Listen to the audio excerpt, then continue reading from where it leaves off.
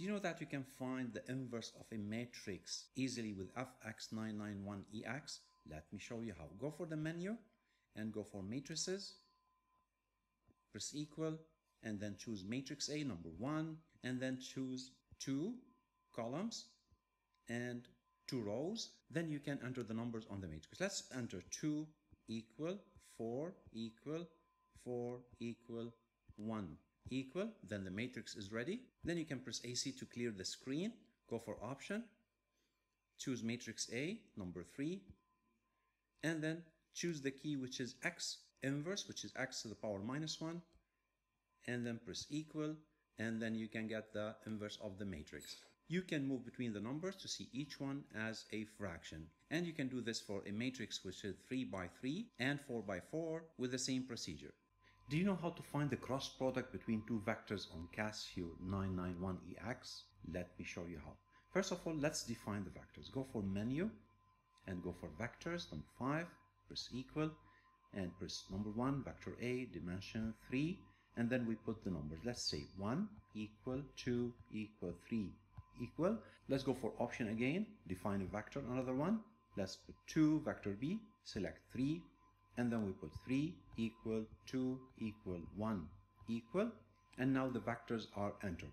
Let's press AC, go for option, select vector A, number 3.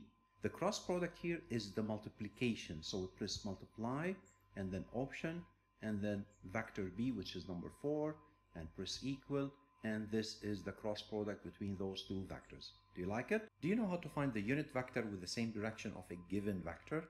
Let me tell you how. First of all, let's go for menu, go for vectors, press equal, and now define the vector.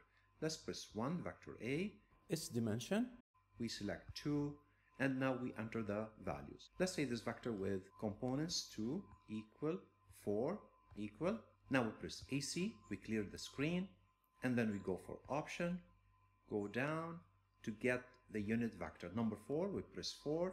This is the unit vector. Unit vector of what? Let's press option, we choose vector A, number 3, and we close the bracket and press equal, and this is the unit vector with the same direction of vector A. Do you like it? If you want to find the value of the function at specific values of x, all what you need is to type the function. Let me show you how. Go for shift ABS, x minus 2, go out, plus 1, and then press calc and give the values you need. Suppose that we are calculating f of 1, so put 1 equal, equal, and then you get 2. If you want it at another value, press back and press calc again and put, let's say, 5 equal, equal, and then you get 4, and you can try any value you want.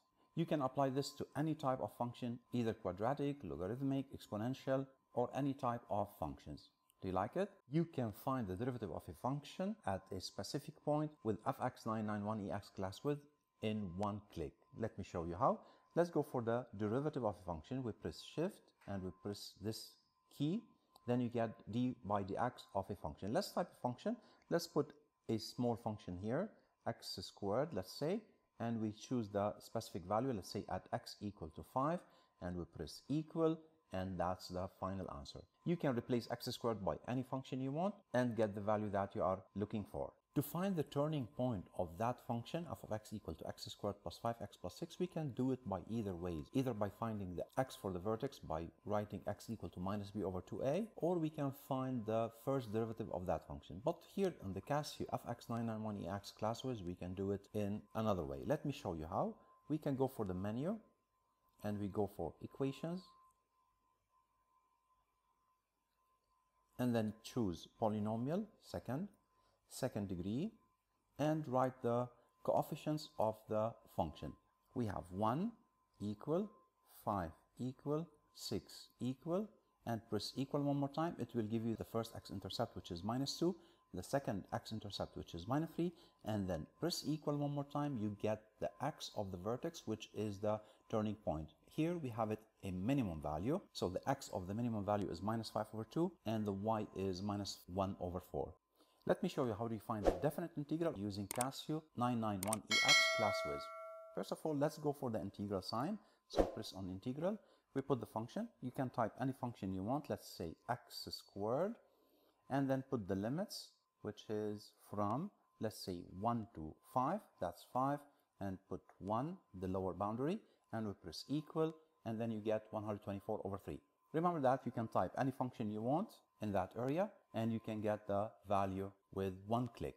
Do you know that you can change from DMS to decimal degrees easily in FX991EX class whiz? Let me show you how. Suppose that you have an angle 25 degrees, so we tap 25 and we press on the degrees. 30 minutes, press on the degrees again, and you have 45 seconds, press also on the degree and tap on equal sign, and then press S to D. It will give you the fraction. S to D one more time, it will give you the decimal degree, which is 25.5125. Also, you can do the opposite. Suppose that we have 25.5125. Let's write 25.5125. Press degree and press equal. It will give you the degree, minutes, and seconds status. Do you like it? If you want to calculate the 5-number summary for a set of data using Casio FX991EX class whiz, let me show you how to do that. First of all, go for menu. Go for statistics, number 6, choose 1 as one variable and put the data here. Let's say we have the numbers 2 equal 3 equal 3 equal 5 equal 6 equal and 9 equal, and then go for option, select number 3, one variable calc, and that's all the data you need. We have X bar, which is the mean, you have sigma X, which is the standard deviation, and you have a lot of things you can find it here. Q1, which is quartile 1, median, quartile 3, and the maximum, the last one.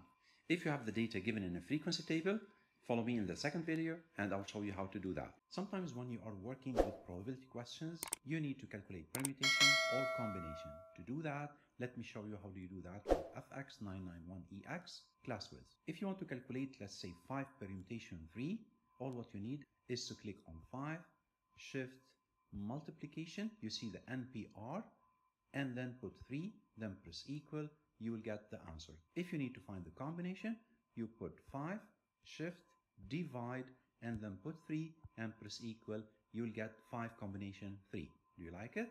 Do you know that you can convert from rectangular coordinate to polar coordinate and vice versa in Casio FX991EX class whiz? Let me show you how. First of all, let's go for shift and the plus key, you get the polar coordinates. Let's write the component. Let's say 2, comma, shift, comma, 3, bracket, and close the bracket. You will get the R and the theta. You can go right to see how much is the theta. And also you can do the opposite. How to do that? Press AC, go for shift, and press the minus key to get the rectangular coordinate of 2, comma, and 60. Close the bracket and press equal. You will get the rectangular coordinates of that point. Also, you can go right to see how much is the Y. And that's it. Do you like it? Thanks for watching.